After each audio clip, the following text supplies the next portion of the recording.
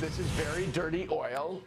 Donald Trump's claim that it was going to create thousands and thousands of jobs, that number has shrunk by almost 95%. That was Tom Steyer, a hedge fund billionaire from San Francisco. He's spending $100 million to attack Canada's oil sands in the Keystone XL pipeline proposal. He is Saudi Arabia's best ally. Well, Steyer's investment in Democratic politicians paid off. Last week, Obama announced yet another delay in deciding on that project. Well, what does that mean for our country's most important industry? Well, joining us with more on this is Greg Rickford, Canada's new Minister of Natural Resources. Hey, welcome to the show. Nice to meet you. I mean, you've been parliamentary secretary and a whole bunch of different files. You're an MP from Kenora, but I don't think folks who follow oil and gas maybe know you. Let's introduce you to our viewers, but tell me a bit more about yourself. Yeah, I was elected in 2008, obviously in the Great Kenora riding, one of the largest ridings in the country, and ostensibly a picture-perfect place for natural resources, forestry and mining. Principally, obviously had an opportunity to live and work as a nurse for a number of years in many of the remote First Nations communities there and in other parts of Canada. But got elected in 2008 and have had an incredible opportunity and great support that I very much appreciate from our constituents out there, not just in the Great Kenora riding, but across northwestern Ontario. You've been minister for only 5 weeks, so there's a lot of things to catch up on. I understand you've already been out to Calgary. Fort McMurray, that is in so many ways the economic engine of this country. I think our economy's in jeopardy, though, with the delay of the Keystone proposal. Can I show you some new statistics? This is polling data from the States. I want to show you a new poll shows that in the United States, support for the Keystone pipeline is growing. It's growing, and yet Obama keeps putting this on hold. What's your instinct on this file? Yeah, well, obviously we're very disappointed in the recent decision for status quo, effectively, by President Obama, with all due respect to him and the office. We know that there's a critical mass of support on both sides of the border, obviously, for this development.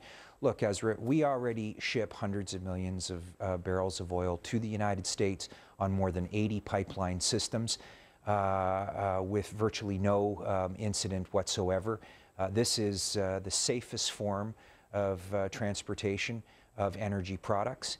And we want to build on that success. We're already committed through regulatory frameworks and investments in innovation and technology. I spoke at the Canadian Energy Pipeline Association forum this morning. There's a palpable enthusiasm, but there's no question about it. Canada is taking this opportunity not just to continue to look at our opportunities that are in the United States, but perhaps look at market diversification in other directions. It's crazy that America would choose, and every day they say no to Keystone. They're saying yes to Venezuela, Saudi Arabia, Nigeria, all these, and that's the thing. It's not Keystone oil or nothing. It's Keystone oil or OPEC conflict. Oh, that drives me crazy. Well, there's so much support for this, and I saw your clip with Mr. Steyer. Look, he's entitled to his own opinion, but not his own facts.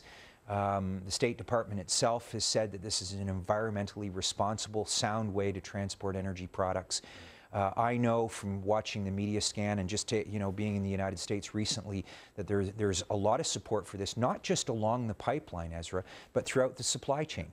Companies that are situated in places like South Carolina that make the big tires for the trucks that are in the oil sands, they all understand the economic opportunity and that this is an environmentally sound way to go. So we're hopeful that a decision will come sooner rather than later, but I think this does ask us to take a look at other possibilities and other markets where the demand, for a variety of reasons, including the newest and emerging issue, which I think is energy security. And that's in play even here in North America, something we have to consider. I want to ask you about the young Dauphin, I call him the shiny pony, Justin Trudeau. He went to Calgary. He gave a speech at the Petroleum Club in Calgary last October. I want to show you a brief clip from an interview we did with him right after that speech. He proposes, he won't call it a carbon tax, he calls it putting a price on carbon. Take a look at this. I'd like your thoughts on this.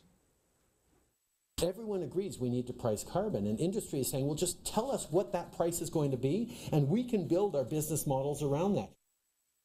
He calls it pricing carbon. Now, he's smart enough not to use the phrase carbon tax like Stéphane Dion did. What do you think of that? I think that's been an underreported statement by him. What do you think? It's a tax Trojan horse, for lack of a better word. We've seen this from previous versions of both the Liberals and the official opposition as it stands right now. It's a carbon tax, straight up, and it affects the end user primarily, and that's the Canadian taxpayer.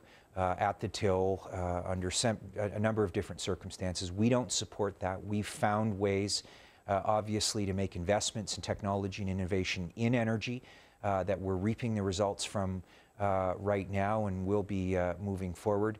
We think the emphasis should be on diversifying our energy products and accessing new markets, and obviously continuing to build on the strength of existing relationships and not taxing Canadians. The fact of the matter is that the oil sands and pipeline transmission, Ezra, is a safe way to do business. It develops, we generate more revenue from it and avoid those taxes. And you know what? This is a more responsible way to go. That's what we've heard from Canadians, and that's what we're going to continue to do. Listen, you got a tough job. You got big shoes to fill, too. I love that Joe Oliver. He's he was a great advocate. Yeah. You're in against some tough opponents. That Tom Steyer, he's got media, he's got dough. Yeah. I hope you're up for it. It sounds like you are. Good luck ready. to you. Thanks for being on the show. Thank you.